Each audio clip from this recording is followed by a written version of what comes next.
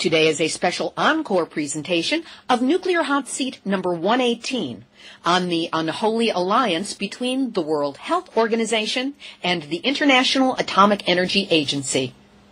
Alison Katz, today's interviewee, is a sociologist and psychologist who worked inside the WHO for 18 years. Now a leader within Independent WHO, an organization she will explain, Alison dissects the history, politics, and manipulations of the UN agency we're supposed to be able to trust to safeguard the world's health, especially in nuclear matters. This is a Nuclear Hot Seat exclusive. Talk to us about Independent WHO, health and nuclear power. First, let's explain what the name means. We are asking for the independence the World Health Organization. That is what is WHO.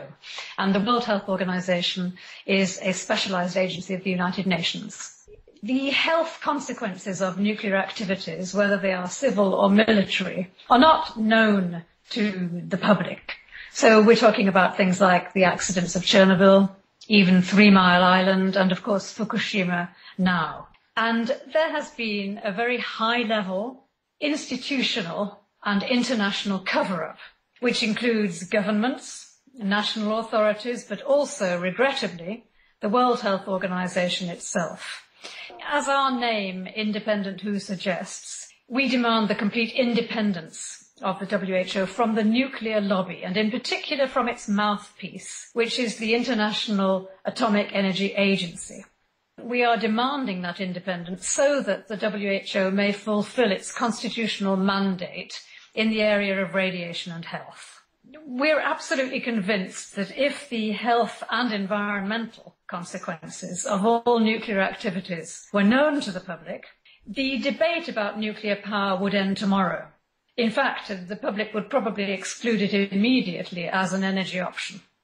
So what really is our gripe with the WHO? The WHO provides, and has done for 50 years really now, a clean bill of health for nuclear activities. Our angle is really public health. We want people to understand that this clean bill of health is not based on serious independent science. In fact, it's based on a very crude pseudoscience, largely controlled and directed by the nuclear lobby. How does this nuclear lobby, meaning the International Atomic Energy Agency, prevent the World Health Organization from telling the truth about nuclear power? First of all, the IAEA, so the International Agency for Atomic Energy, is only part of the nuclear lobby. It's actually only its mouthpiece. It's not the most important part, but we'll talk about that in a minute. The WHO, in practice, in reality, is subservient to the IAEA within the hierarchy of the United Nations family. And the IAEA reports to the Security Council, which, as you probably know, consists of the most powerful nations on Earth. With the veto power of these powerful nations, the Security Council is really the top of the power hierarchy. The World Health Organization itself is very much lower in the hierarchy and only reports to the Economic and Social Council, and that has very little geopolitical power. I think it might be important to have a little look at the respective mandates of these two United Nations agencies, and I'll quickly start with the IAEA. There are two mandates. One of them is to prevent proliferation of nuclear power, and that, of course, is a very laudable objective. But the other part of the IAEA mandate is very problematic indeed. It is the promotion of the use of the atom. Peaceful use of the atom, but nevertheless it is promotion of use of the atom. In that way, it is actually an industrial or a commercial lobby. And yet the IAEA is responsible and controls the WHO in everything that concerns health consequences of nuclear activities. That means that what we are looking at is a conflict of interest. The IAEA, in a nutshell, is judge and jury in its own industrial activities and in the safety of those industrial activities. Let's have a quick look now at WHO's mandate. The World Health Organization is the leading and coordinating authority in the world on all health matters, including radiation and health. It sets norms and standards, it coordinates research, it does a lot of job on statistics and epidemiology. It advises member states and it coordinates research and so on and formulates health policy. So the WHO should have the competence as regards health consequences of nuclear activities.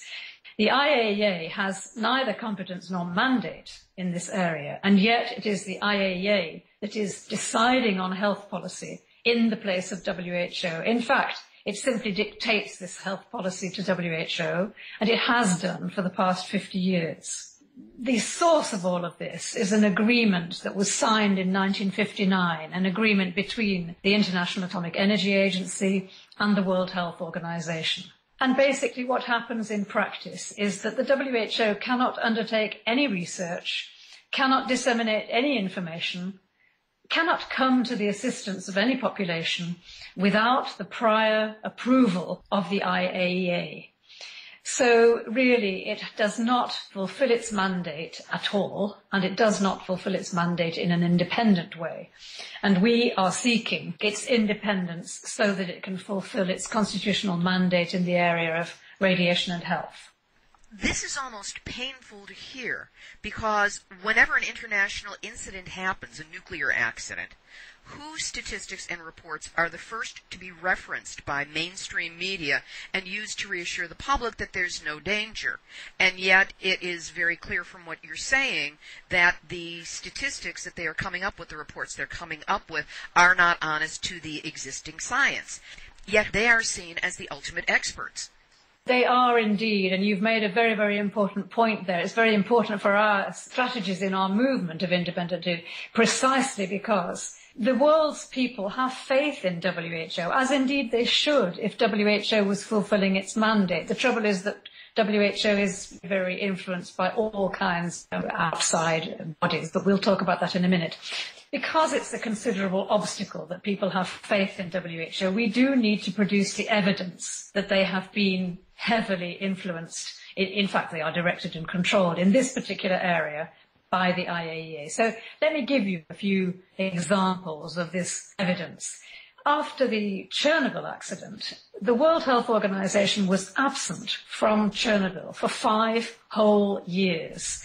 Now, this is really an aberration because part of WHO's mandate is to be there the day after a catastrophe.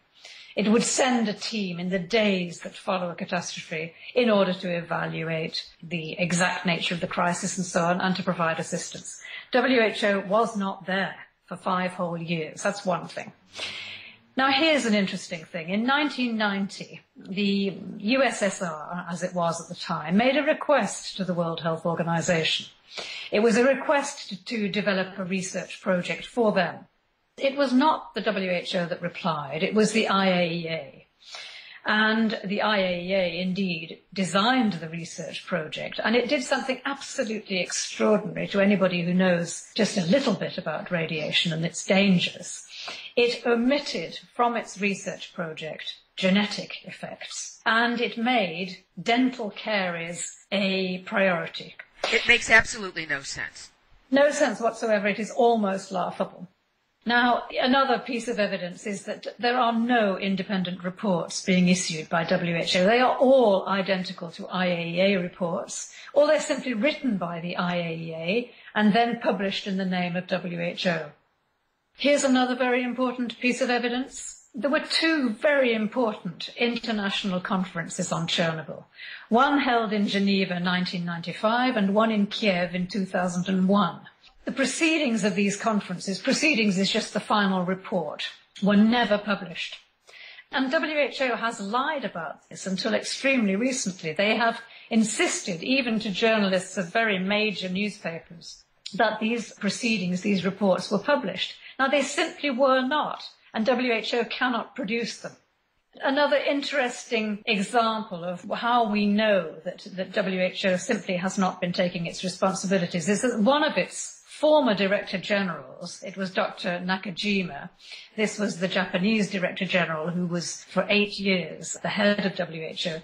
He actually very candidly explained that the reason why the 2 reports hadn't been published was because of the legal constraints that the agreement with the IAEA of 1959 puts on WHO. He actually stated this openly in an interview on Swiss Italian television. So in other words, he was recognizing this subordination. That is an extraordinary admission from someone who was a former Director General. Even that is denied by the World Health Organization today, which is a little bit ridiculous because, of course, this testimony is on film. Anybody can consult it. So it seems that as regards nuclear radiation and health, the world's people have no competent authority to turn to in this critically important area of public health. I have to say that, unfortunately, that is indeed the situation. People have no national or international authority to turn to. There are independent scientists, and there is a huge amount of information. What the public also needs to know is that today, the WHO has absolutely no competence in this critically important public health area, which is radiation and health. There used to be a department of radiation and health at WHO, at least at headquarters. And it was closed about 2-3 years ago.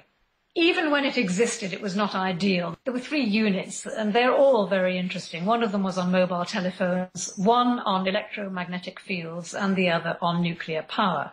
Now, all 3 of these units were highly compromised. And there was a director, a Dr. Repiccioli, who had been recruited from industry, and he worked as director in WHO for 10 years and then left to go back to industry at the end of it. And so we have a classic example of the revolving door, which of course is also a part of conflict of interest.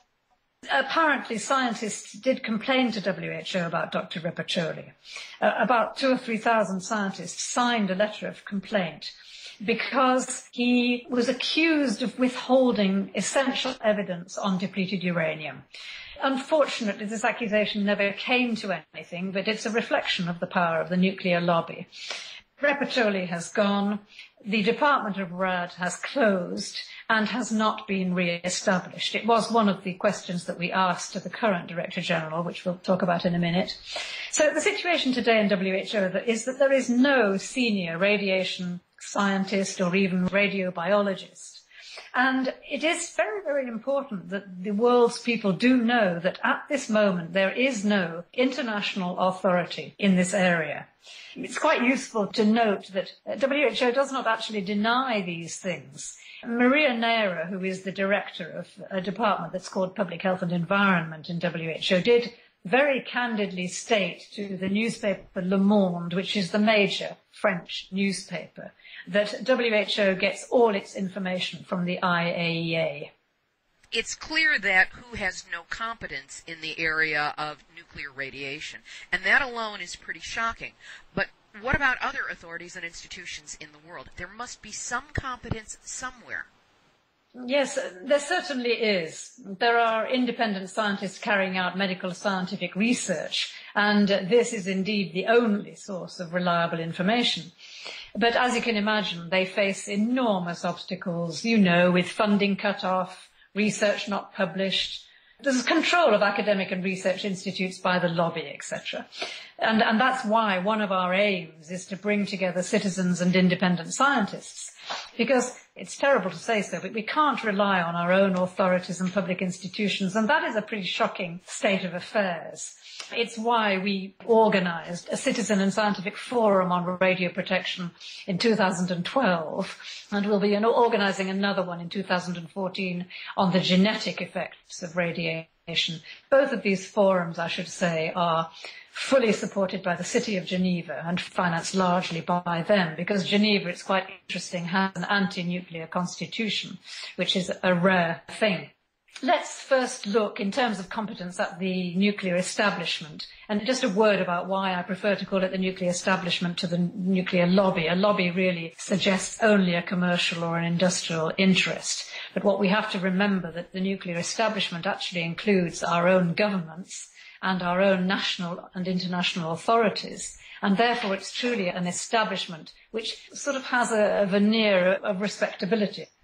Now, within the nuclear establishment, the IAEA is only its mouthpiece. The power behind all of that is the International Commission on Radio Protection, the ICRP. This is the body that sets norms and standards in radio protection. But since it was set up, public health experts have really been absent from the ICRP. And it's a closed, incestuous family, the nuclear establishment. It's made up of the ICRP, UNSCIA, that's the UN body, IAEA, national authorities like the one in the USA, which is the BEIR, your biological effects of ionizing radiation, Euratom in Europe, and then, of course, there's the British National Authority. The nuclear establishment, the ICRP above all, as I said, it's a closed and incestuous family, and they appoint members among themselves. And in addition to directing industry, the ICRP and its family also control these academic and research institutes, even in the area of medical radiology, which is really a terrible, terrible thing. So what situation do we have in terms of competence? Public health specialists have been excluded from the beginning. Who are these ICRP members? They're all from the military, or the nuclear industry, or from the medical radiological societies. As Rosalie Bertell, who's the most fantastic writer on nuclear matters, has said, the ICRP is actually a club of users. It is not a neutral, objective body. In fact, they are mostly nuclear physicists, members of the ICRP. There are no public health specialists. There are no radiobiologists. There are no molecular biologists. And remember that that's extremely important when we consider that ionizing radiation is mutagenic. It always causes mutations and causes damage at the cellular level. So the very idea that we do not have molecular biologists in the body that determines radioprotection norms and standards is an aberration. And no other body, not even the World Health Organization, can place one of its people on the ICRP. Is that standard policy? Absolutely. It is. It's very, very shocking. You know, WHO is utterly marginalized. And I think the world's people needs to know that so that they can defend their international health authority, because it is their international health authority. I could add to all of that what happens at international level, unfortunately, is reproduced at the national level, whether it's the USA, the UK or Europe. The nuclear authorities dictate to the health authorities. That is a pretty terrible situation. That's completely backwards. I want to move this over to the relationship between independent WHO and what we might refer to as dependent WHO. How much contact has there been between the two, and what, if anything, has been the response of those who work for the World Health Organization? While the World Health Organization does admit and even states that all its information comes from the IAEA, it simultaneously claims to be completely independent. How it explains that contradiction, I have no idea. We have had 2 long meetings with the WHO, but I won't talk about the first one because we didn't meet the Director General. But we did meet with the Director General in 2011, in other words, just after Fukushima.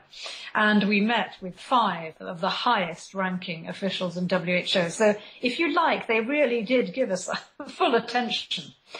We were accompanied by the mayor of Geneva, because as I've said, Geneva, the city of Geneva, has actually an anti-nuclear article in its constitution. The main outcomes of that meeting was that we have concluded that WHO has totally abdicated its responsibilities. So in a way, we don't seek any more to gain any changes from WHO, but our meeting with Dr. Chan, that is the name of the Director General, was extremely interesting, and she did concede a number of very important points. I might say that because she is not an expert in any way on nuclear power, she may not be aware of the significance of these concessions that she made. But for example, she did state that all radiation causes damage. Now, it might be very surprising for you to learn that, but that has been denied in the past. In other words, there is no safe threshold. She also finally conceded that there is a difference between internal radiation and external radiation, and that is one of the major scientific controversies that has dogged the efforts to expose health consequences. So her recognizing the distinction between internal and external radiation was quite something. She said that she didn't believe herself that only 50 people had died following the Chernobyl accident. And that is quite an admission, considering that up till now, and it's all its documents, that is the final total of deaths that WHO was attributing to the Chernobyl accident, which of course is an absolute nonsense and an absurdity, and has been perceived as such by the public. In a way, we've given up on the World Health Organization. That doesn't mean we've given up our Hippocratic vigil in front of the WHO in Geneva. In fact, we're into our 7th year. It is a permanent presence. But we're no longer interested in persuading the current office holders in WHO. There's no point. Nothing is going to happen. This is not where the power is. So that's why today we've sort of shifted our focus to the responsibilities of individual member states. They are the governing bodies. And in fact, it's the ministers of health. So we have started a vigil in Paris in front of the French Ministry of Health. Obviously, we would like to start one in various capitals of the world. Tell us about this vigil, the protest that you've been running in front of WHO headquarters in Geneva for 7 years. That's quite impressive. We're quite amazed that we've lasted this long. It started in 2007 on the 26th of April, which of course is the date of the Chernobyl accident in 1986. Our group, as you can imagine, is well over middle age. We're all over 60. 3 middle-aged protesters with sandwich boards stood at the main reception of the World Health Organization headquarters in Geneva. And then there was a group of about 20 pacifist protesters who came up from town to join them. And if I tell you that the Geneva police were called by the World Health Organization, and when we arrived, there were barricades, there were even anti-riot vans. It's a kind of exaggerated response to pacifist middle-aged protesters. We had the exact same thing here on the first anniversary of Fukushima demonstration at the San Onofre nuclear power plant. They had the Marines on call at Camp Pendleton, helicopters overhead, and I swear police outnumbered the middle-aged protesters by a factor of 2 or 3 to 1. It is absolutely extraordinary, the overkill. But I have to say that the police in Geneva were actually very sympathetic to us, and they have helped us ever since. Now, the Hippocratic Vigil is the symbolic part of our action. We've been there, as I say, for 7 years. We're there every working day from 8 o'clock in the morning until 6.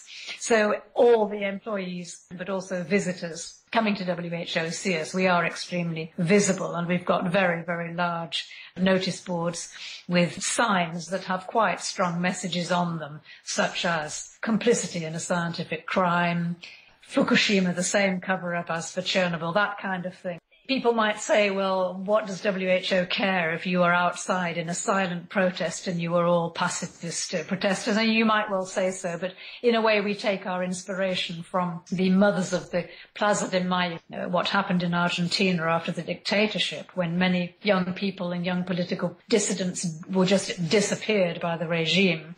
Their mothers held one of these silent pacifist protests in a square in Argentina, and they were there for 10 whole years, and they did win their case. So, we have to be patient. But there are other aspects of our action. I mean, we work with the United Nations human rights bodies, particularly with the Special Rapporteur on the right to health, the Special Rapporteur on the right to food, and we work with member states with their missions in Geneva. And of course, we write articles and we try to get as much media attention as possible. There have been many, many short TV reports. But for the moment, what we would be hoping for, obviously, is a documentary. We've had many offers of documentaries, none of which have materialized so far, but I think they will. And then on the 26th of April, and now, unfortunately, with Fukushima, every 11th of March, there are special actions. And we coordinate these with Japanese groups in Japan.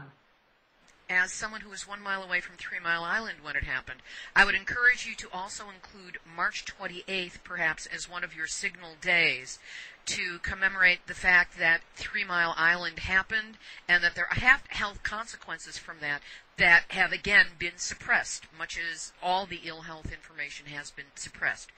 Absolutely. It is incredibly important that people understand this is not history. None of these things are sort of anniversaries. In fact, anniversary is a bit of an inappropriate word. It's the same for 3 Mile Island. I'm quite sure that what we should be saying is that the health consequences are continuing.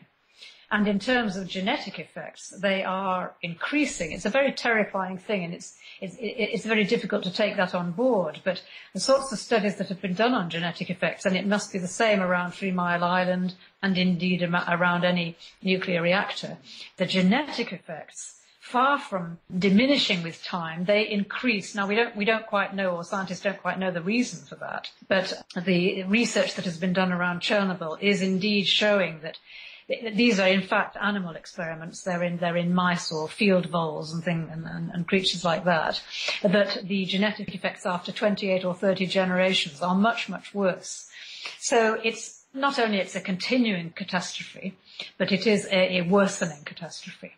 I think that what strikes people when we tell them that we have been in front of headquarters for 7 years, it is just the very fact of a permanent presence in front of the headquarters of WHO. In other words, it doesn't matter that for people who've never been to Geneva or never been to the headquarters of WHO, it doesn't matter. Just that they know that there is this protest there and has been there for nearly 7 years now, I think it is quite impressive to people. What does WHO say about Chernobyl, and what is the whole truth?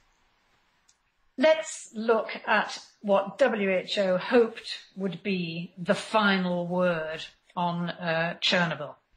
I think what happened was that the nuclear establishment began to be a little bit worried that there was controversy over the health consequences, and so they organized what they called the Chernobyl Forum, which produced its report in 2005. This forum was designed to end the debate. That is what they hoped. It hasn't, of course.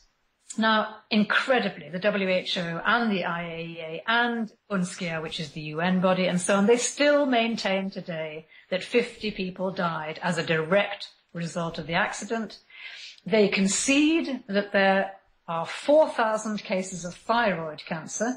They claim that 99% of them have been successfully treated, and they then admit that there may be a further 4,000 deaths from other cancers in the future. And they do underline that these are potential deaths. So what they're trying to do is to sort of end the debate and say that's the final total.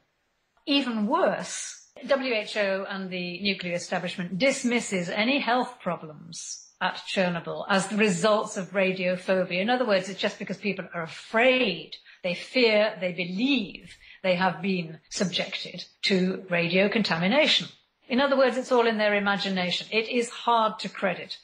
Now, here is the final conclusion of the Chernobyl Forum from a whole group of UN organizations, including the WHO, including the IAEA, including UNDP.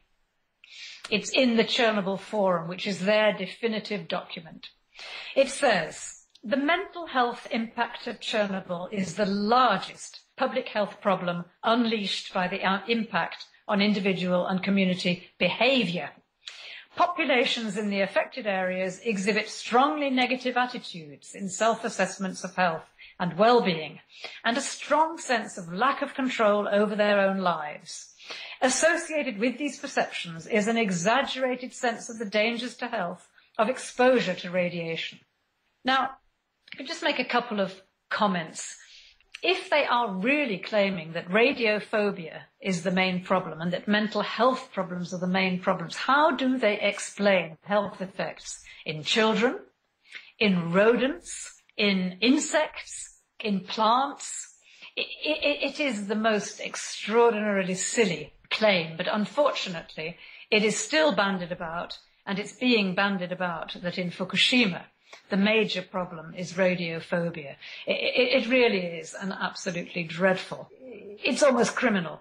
And I would like just to point out one particularly odious aspect of this, is that when they talk about a mental health impact, I mean, of course people are worried, of course people are anxious, but it isn't because to say that they have imagined that they have been subjected to radio contamination. They have been subjected to radio contamination, and so naturally they are anxious. And on top of that, in amongst all the enormous numbers of health effects, is very serious neuropsychiatric damage. There's damage to every organ system, including the neurological system. So not surprisingly, you are going to have an enormous increase in neuropsychiatric disorders. But to put that down to radiophobia, rather than to the fact that radiation actually has damaged the neurological system, it is an unspeakable dishonesty. Let's have a look at the massive discrepancy between the figures that emanate from independent researchers and the figures that emanate from the nuclear establishment. They're an order of 100 or even 1,000 times larger when they emanate from independent research. Now, such a massive discrepancy is far, far larger than we would accept as a sort of normal margin of scientific controversy. In fact, it's indicative of a cover-up. And of course, the very low figures all emanate from the establishment, and the much higher figures all emanate from independent researchers. So I think we're quite obviously looking at a cover-up. The figures, as I've said, from WHO appear absurd even to quite a large section of the public. Chernobyl is even recognised and acknowledged as the world's worst industrial accident, with emissions that are several hundred times greater than Hiroshima and Nagasaki together. I could give you one example of the real absurdity.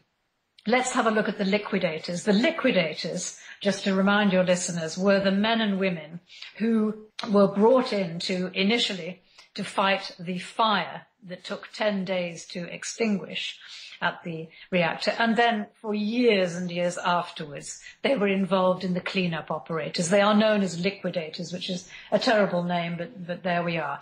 There were about 800,000 liquidators from the former USSR. And they were men and women, they were largely recruits from the army. And so they were very young, average age of 33. I think that's important to take into account when you look at the mortality. The chief medical officer of the Russian Federation already reported that 10% of its liquidators were already dead by 2001. Similar figures, 10%, were reported by the Ukraine and Belarus, as well as the Russian Federation. So if you're talking of 10% of 800,000, that is already 80,000 liquidators dead. That's just in the group of liquidators. We're not talking about the group of most contaminated people or the group of evacuees. And so the figures of 50 become even more ludicrous. How can these massive discrepancies be explained? Very important question, because of course that's what the public wants to understand. They are just confused by these huge, massive discrepancies, and I don't blame them. The omissions, the flaws, the manipulation of data, these are legion. The most important part of the explanation is simply that the WHO and the IAEA only take into account 3 very specific population groups in the 3 most affected countries. There is absolutely no scientific or moral justification for omitting from consideration the rest of the population in those countries, the rest of Europe, which was very seriously contaminated, and the rest of the world. It's very important for us to remember that 57% of the fallout came down outside those 3 countries that were most affected, Belarus, Ukraine, and Russia. In 13 European countries, 50% of the territory was dangerously contaminated. So how is it that the WHO has no interest whatsoever on reporting on health consequences in European countries? You could say, why is it not interested in reporting in all countries, including the USA? And there are reports from the USA of effects, even though the USA, the Americas in general, were the continents that were the least affected. But there have been extremely well-designed studies in the USA, but probably Joseph Mangano, who I believe you talked to the other day. Actually, talking with you is part of a 2-part series. I have a long interview with Joe completely on the epidemiology of the WHO-IAEA connection, where he goes into great detail about the studies and about how the statistics have been rigged. This is the kind of evidence that actually could not be refuted were it known to the public. Another reason for, how can these discrepancies be explained is that WHO only considers cancer, and then more or less only thyroid cancer. And I just want to say something about thyroid cancers in children, because when they claim that 99% of these have been cured, it is a disgustingly dishonest thing to say. Thyroid cancer in children, even if they have had the malignant tumour removed, even if they are taking thyroxine to compensate, it is an extremely serious condition in children. And if they have had it as children, knowing the long latency period of development of cancer, they are going to have extremely serious health problems all of their lives. It is a disgraceful thing for WHO to claim 99% of these are cured. There is no such thing as cure in that sense. These are children with very, very serious health problems. But as I say, thyroid cancer is not at all the only cancer. It is the one that WHO could not deny because it had increased by, 50 or 100-fold, rather than just doubling. WHO does consider certain congenital malformations, but again, it has extremely carefully defined these malformations in order to reduce the number to a strictly limited, very tiny number.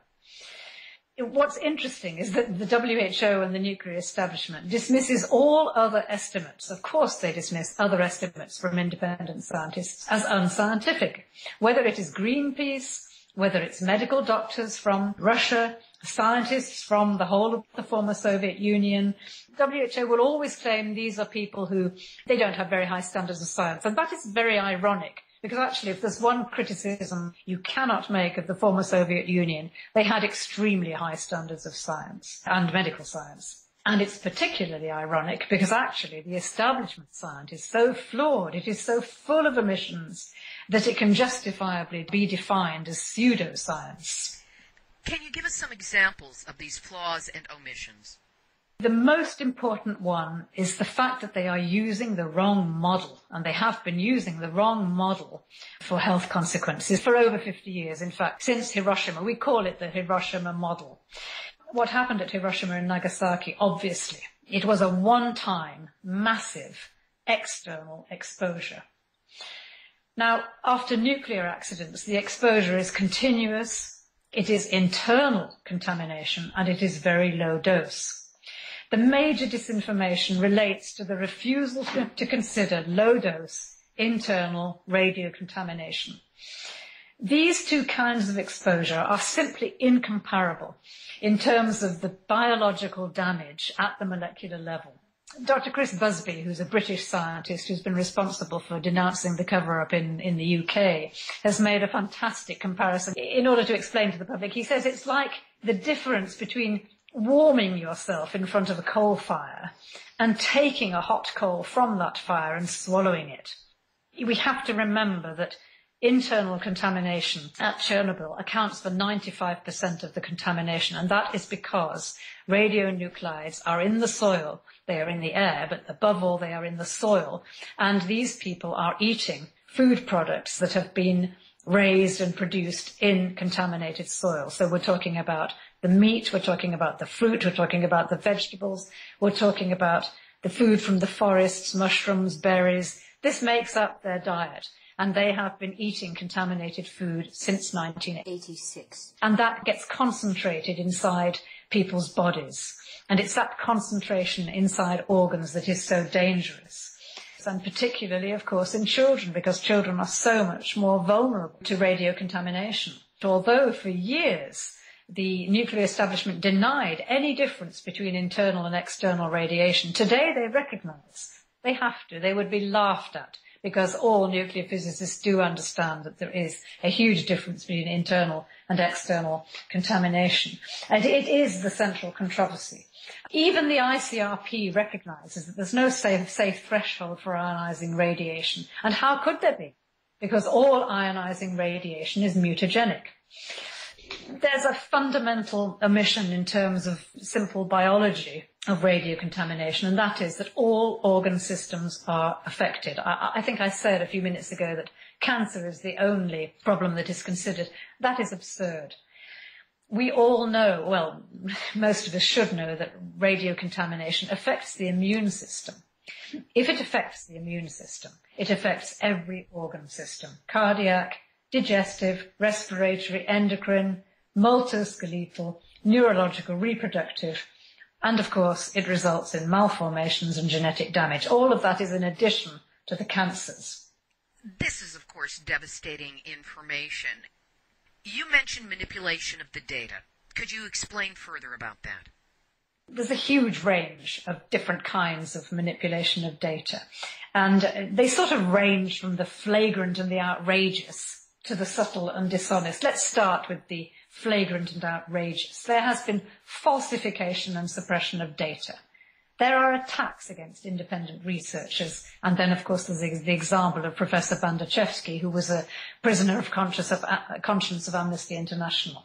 He was released in 2005 under international pressure. There's simple censorship of studies, or just cut off the funding. The thousands of studies from the countries most affected have just been ignored. They've never been translated from Russian or from Slavic languages. The initial dose has been ignored. It's been averaged across populations. They have excluded entire scientific domains, such as internal low dose, hot particles. They have ended studies after 10 years, so that illnesses with a long latency period can be ignored. They have claimed decreases in childhood cancers when actually they've become adults and are no longer in that database, and so on and so on. There has been the most extraordinary manipulation of statistics on cancer everywhere in the world, whether it's in the countries concerned, but also in England, and I don't doubt in the United States, in France, absolutely everywhere.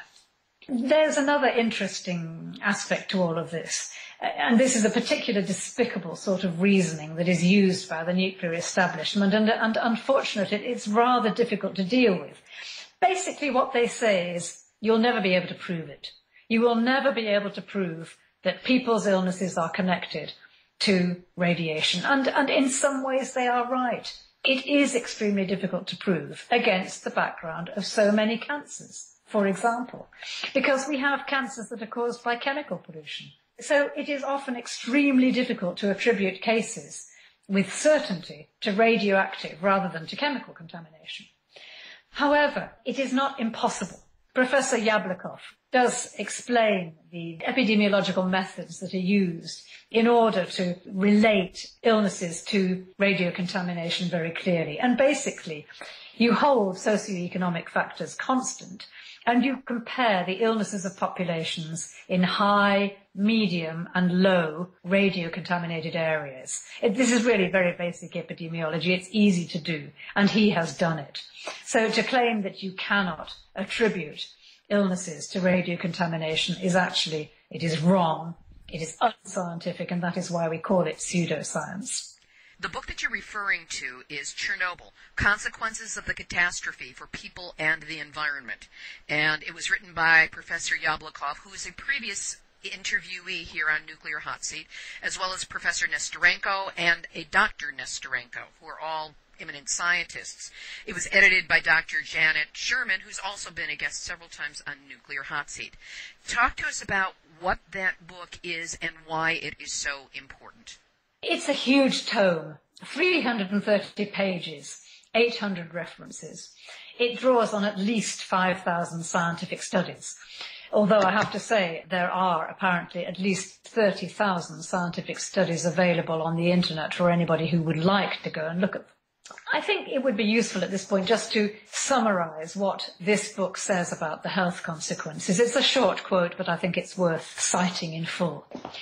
Thousands of independent studies in Ukraine, Belarus and the Russian Federation and in many other countries contaminated to varying degrees by radionuclides from Chernobyl have established that there has been a significant increase in all types of cancer, in diseases of the respiratory, cardiovascular, gastrointestinal, urogenital, endocrine, immune, lymphoid and nervous systems, prenatal, perinatal, infant and child mortality, spontaneous abortions, deformities and genetic anomalies, disturbance and retardation of mental development, neuropsychological illness and blindness.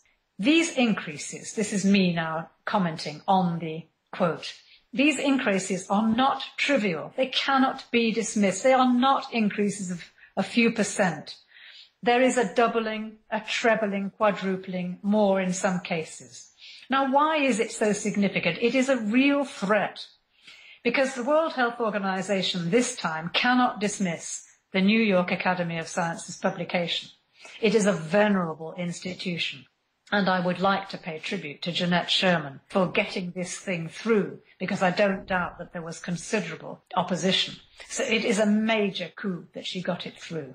It's very interesting to note that the World Health Organization tried to pretend that the New York Academy of Sciences was kind of withdrawing from this publication.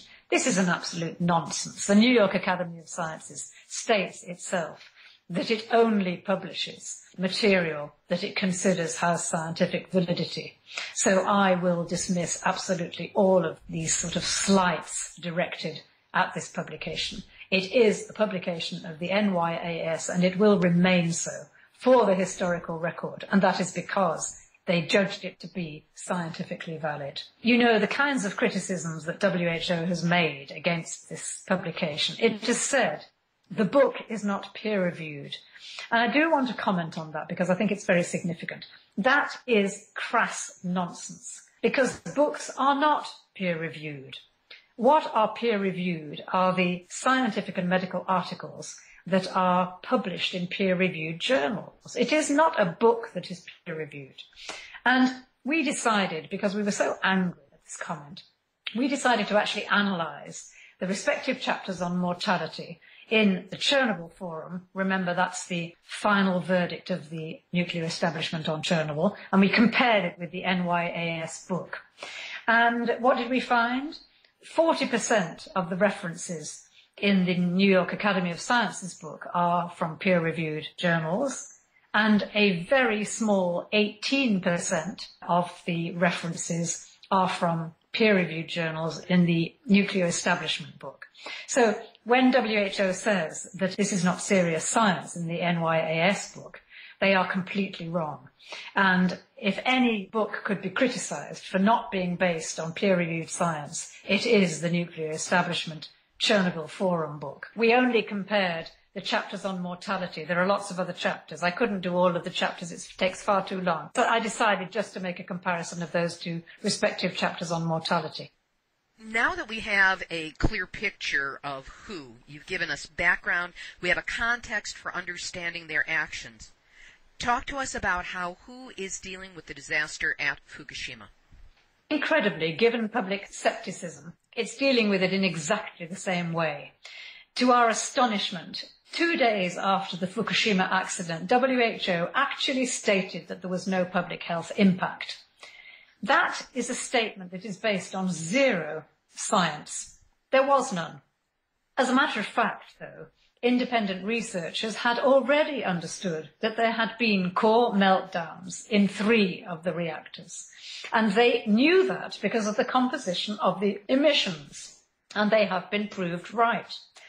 Furthermore, many of those independent researchers knew of the terrifying possibility of a much, much worse scenario with the containment pools holding huge quantities of used fuel. And for that, anybody wanting to know further about that, they just have to go to Arnie Gunderson's Fairwinds site. Arnie was interviewed last week on Nuclear Hotseat, specifically about the situation in Fukushima and what he would do if he were in charge of the site and making it as safe as is humanly possible at this time. Well, that's very interesting, and I must look that up. I'd love to see that interview. Just to say that WHO made this ludicrous statement about no public health impact on the basis of no information whatsoever. And I think what is very important to note is that they had no information, and yet information was available from independent researchers elsewhere in the world. WHO has produced 2 reports now on Fukushima. The first one is to evaluate the exposures on so it's on the preliminary dose estimates. And the second one, which is simply based on those dose estimates, is on the likely health effects. So in fact, they are based on the same data. And these reports have been very heavily criticised by all kinds of people.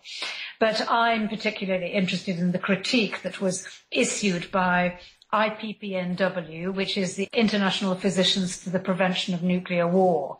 And 2 very excellent critiques have been made by Alex Rosen, and they are very worthwhile looking at.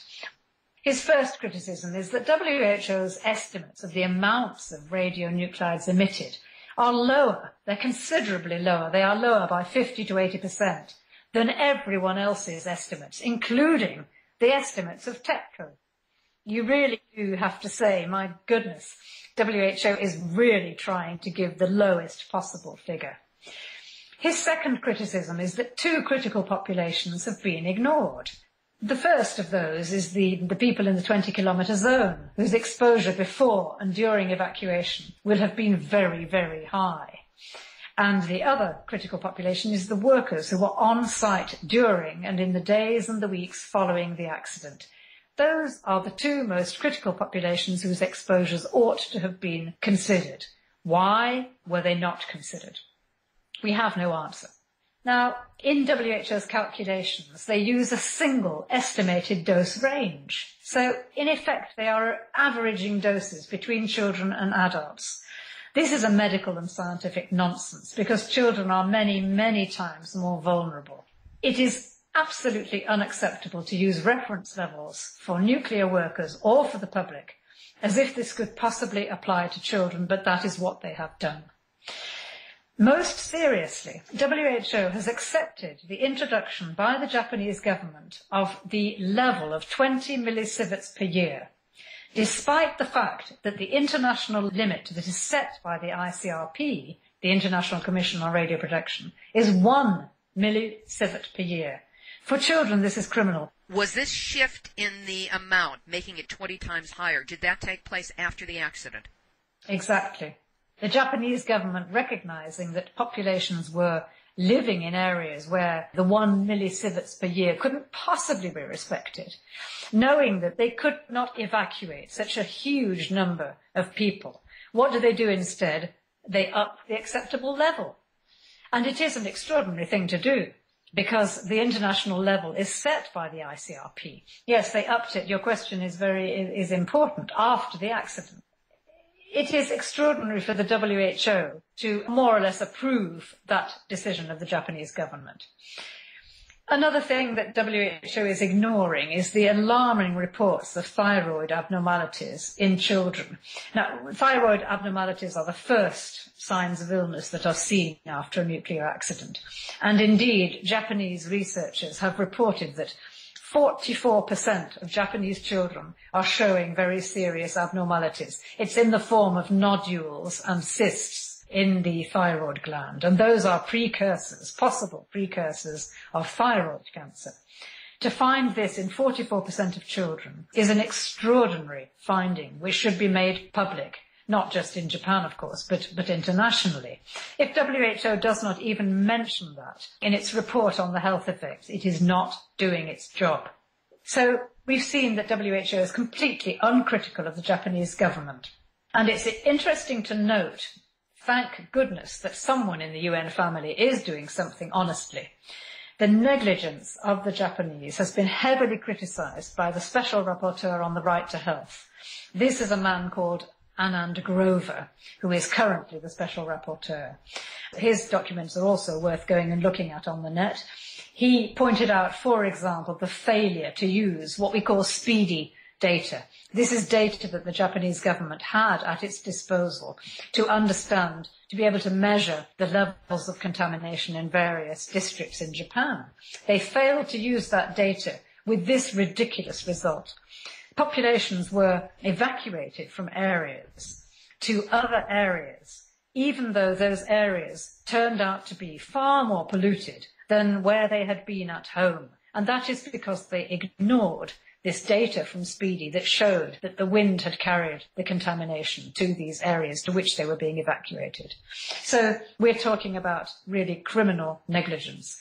There was a failure to distribute iodine. Everybody knows that you must distribute iodine to children and it must be taken within 24 hours, 48 hours. There's no point in taking iodine a week later. The Japanese government failed to distribute iodine. And WHO had no comment to make on that. Another thing in the WHO text is that it appears to suggest throughout that there is a safe level. And this goes against even all nuclear authorities, even the ICRP, even the BEIR of the USA. In other words, your nuclear authority, which acknowledges that the slightest amount of radioactivity can cause harmful tissue damage and genetic mutations. So for the WHO to be doing worse than the nuclear authorities of the USA and of the ICRP is really something. There are some quite amusing examples that Alex Rosen cites. For example, they were supposed to be sampling the levels of radionuclides in food products, such as eggs. And he reports that the grand total of 17 eggs were sampled in different communities around Fukushima. It is pathetic, it is pitiful, but it is also criminal. They ignored the phenomenon of bioaccumulation in fish. These are elementary things that quite a lot of educated lay people are well aware of, that Fish is a very important part of Japanese diet, and we all know that it accumulates in fish at the end of the food chain. So these are really very, very terrible criticisms to be being made of the WHO report. Another one is that there's no mention of ongoing problems at the site. And Alex Rosen finishes his report by reporting to us that who were the authors of the WHO report? Well, they claim to be 30 national experts, and I don't doubt that they are the 30 national experts. But every one of them works for part of the nuclear establishment, most of them for the IAEA. And of course, many also work for national regulatory nuclear authorities. And so we're back to the subject at the beginning of our interview, which is conflict of interest. Public health aspects of nuclear activities are being managed, controlled and directed by the nuclear establishment. I think there couldn't be a clearer example of conflict of interest. What has the media coverage been like for Independent Who and your perspective on the nuclear issue? We have had French television, we've had Swiss television, we've had radio. Obviously, what we would like is an hour-long documentary on the World Health Organization's complicity in this dreadful cover-up. And we've had many, many offers from various TV companies, but it hasn't happened yet. The listeners to Nuclear Hot Seat are literally on 5 continents. How can we best work with Independent Who? I think there are 2 things. The very first thing to do is to go on to Independent Who's site. It's very easy. You just Google Independent WHO and you will find it immediately. It is in several languages, including, of course, English. And the second thing to do is to take up our public health angle. Try to take up the fact that the health consequences have been hidden from the public.